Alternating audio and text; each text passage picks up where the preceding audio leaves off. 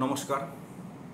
বর্তমানে যেখানে আমরা সবাই চাইনিজ প্রোডাক্ট, ফোন হোক বা ল্যাপটপ হোক, যাই হোক না, ইলেকট্রনিক সামগ্রী বন্ধ করার জন্য মানে বয়কট করার জন্য লড়াই করছি, সেখানে দেখছি কিছু ইউটিউব ভিডিও বা ইউটিউব চ্যানেল যারা চালায়, স্মার্টফোন আনবক্সিং করে, স্মার্টফোনে রিভিউ দেয়, তারা এখনও পর্যন্ত চাইনিজ প্রোডাক্টের রিভিউ করে যাচ্ছে।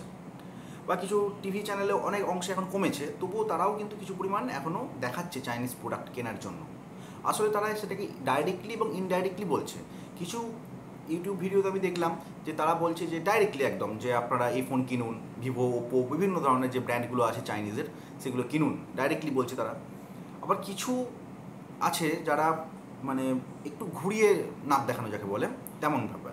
কেমন তারা বলছে যে এই ফোনটা আপনারা দেখতে পারেন, ফোনটার এই স্পেসিফিকেশান আছে, এই প্রসেসর, এই ক্যামেরা, এই দামের মধ্যে ফোনটা খুব ভালো, এভাবে আপনাদেরকে একটা লোভনীয় ব্যাপার মানে লোভ দেখানোর চেষ্টা করছে তারা। তো তারা যে কিছু পয়সার জন্য সেই কোম্পানির সঙ্গে টাই আপ করে এগুলো করছে, সেগুলো অবিলম্বে বন্ধ করা উচিত। কারণ আরেকটা কথা বলে রাখি যে আপনারা ভাববেন হচ্ছে চাইনিজ ফোন যেগুলো এখন বাজারে আছে সেগুলো বক্সে দেখবেন মেড ইন ইন্ডিয়া লেখা থাকছে, কিন্তু এটা বিশ্বাস রাখুন অরিজিনালি তারা কিন্তু মেড ইন ইন্ডিয়া নয়। ইন্ডিয়াতে সেই ফোনগুলো অ্যাসেম্বল করা হচ্ছে, মানে সেই ফোনগুলোর যে পার্টসগুলো থাকছে, সেটা ক্যামেরা হোক, স্ক্রিন হোক, যা যা আছে এভরিথিং, সেগুলো অরিজিনাল কিন্তু চাইনিজ থেকেই আমাদের দেশে আসছে এবং তারপরে সেটা ইন্ডিয়াতে অ্যাসেম্বল করে আমাদের মার্কেটে ছাড়া হচ্ছে এবং সেখান থেকে আমাদের গভর্নমেন্ট 12% ট্যাক্স পাচ্ছে। মানে 12% যদি বাদ দিয়ে দেওয়া হয়, বাকি যে 88% লভ্যাংশ বা লাভের যে অর্থ 88%, সেটা কিন্তু অবশ্যই চায়নাতেই যাচ্ছে, মানে সেই কোম্পানির যেখানে বর্ন অ্যান্ড বট আপ সেখানেই কিন্তু পৌঁছচ্ছে এবং সেই টাকাটাই বুলেট রূপে আমাদের ইন্ডিয়ার জওয়ানদের গায়ে এসে লাগছে। তো অবিলম্বে আমাদের উচিত চাইনিজ প্রোডাক্ট বয়কট করা। তা বলে এটা কখনোই করবেন না যে আপনার যে এখন যে স্মার্টফোন বা ইলেকট্রনিক সামগ্রী যেটা ইউজ করছেন চাইনিজ ফোনের বা চাইনিজ কোম্পানির, তো সেইগুলো কিন্তু ভেঙে ফেলবেন না, কারণ অলরেডি তার টাকা আপনারা সেই কোম্পানিকে দিয়ে ফেলেছেন। তো এখন যদি আপনারা সেইগুলোকে ভেঙে চুড়ে দিয়ে আবার নতুন জিনিস কিনতে চান, তো আপনাদেরই লস। সেটা আমি কখনোই বলবো না যে আপনারা সেটা করুন, যেটা ইউজ করছেন সেটা বাদ দিন। নতুন আমরা কোনো চাইনিজ প্রোডাক্ট আর কিনবো না। আমরা যখন ভারতবর্ষে থাকছি, আমাদের উচিত দেশকে সামনের দিকে এগিয়ে নিয়ে চলা বা দেশের জন্য কিছু ভাবনা চিন্তা করা। আপনারা এই যে টাকাটা ধরুন 10,000 টাকার মধ্যে একটা ফোন কিনতে যাচ্ছেন, 12,000 টাকার মধ্যে ফোন কিনতে যাচ্ছেন বা ইলেকট্রনিক সামগ্রী কিনতে যাচ্ছেন, চাইনিজ প্রোডাক্ট ছাড়াও কিন্তু অনেক ভালো মাল আছে। আপনারা স্যামসং নিতে পারেন, এলজি আছে, নোকিয়া আছে, এটা কিন্তু চাইনিজ প্রোডাক্ট নয়। এগুলো আপনারা নিঃসন্দেহে নিতে পারেন। একটু এদিক ওদিক হবে, একটু দামের হেরফের হবে, একটু স্পেসিফিকেশান কম বেশি হবে, কিন্তু আপনার সাধারণ জীবনের পক্ষে চালানোর জন্য যথেষ্ট ভালো ফোন বা যথেষ্ট ভালো গ্যাজেট হতে পারে, এটা আপনাদের মনে রাখা উচিত।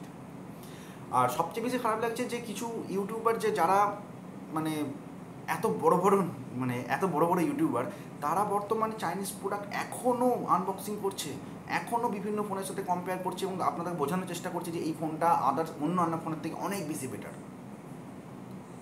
মানে এগুলো কী দরকার এখন বর্তমানে? এখন যেখানে চায়না আমাদের ভারতকে এত বড় অপদস্থ করছে, সেখানে এগুলো কি খুব দরকার ছিল? আমার মনে হয় না। তো অবিলম্বে চাইনিজ প্রোডাক্ট বয়কট করা উচিত এবং আমার মনে হয় যে এখন ভারতীয় জনগণ অনেক বেশি সচেতন হয়েছে এবং সেটা হয়তো তারা খুব তাড়াতাড়ি করবে। তো আশা রাখছি আপনারা হয়তো ভিডিওটা ভালো লাগবে এবং ভালো লাগলে একটা লাইক। আর যারা অবশ্যই এখনও পর্যন্ত বুঝতে পারেননি যে চাইনিজ ফোন কেন আমরা ছাড়তে বলছি বা ছাড়ছি, তারা একটু রিসার্চ করুন। চায়না আমাদের ভারতবর্ষকে কত রকমভাবে অপদস্থ করার চেষ্টা করছে। আপনারা কি জানেন যে চাইনিজ কোম্পানিরা শ্রীলঙ্কার অনেক অংশে নিজস্ব আধিপত্য বিস্তার করে ফেলেছে?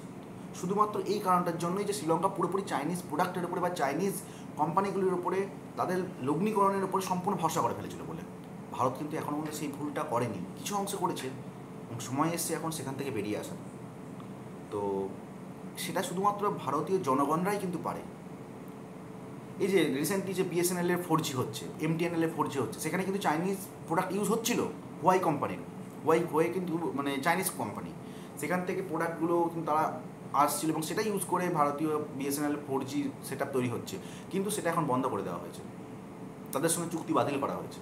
এমন অনেক কোম্পানি আছে যারা দেশের পাশে থাকার জন্য চাইনিজ কোম্পানিগুলোকে বয়কট করেছে। তো আপনাদেরও উচিত, সাধারণ মানুষেরও উচিত, আমরাও যাতে এর অংশীদার হতে পারি। চাইনিজ প্রোডাক্ট অবিলম্বে বন্ধ করা উচিত। নমস্কার।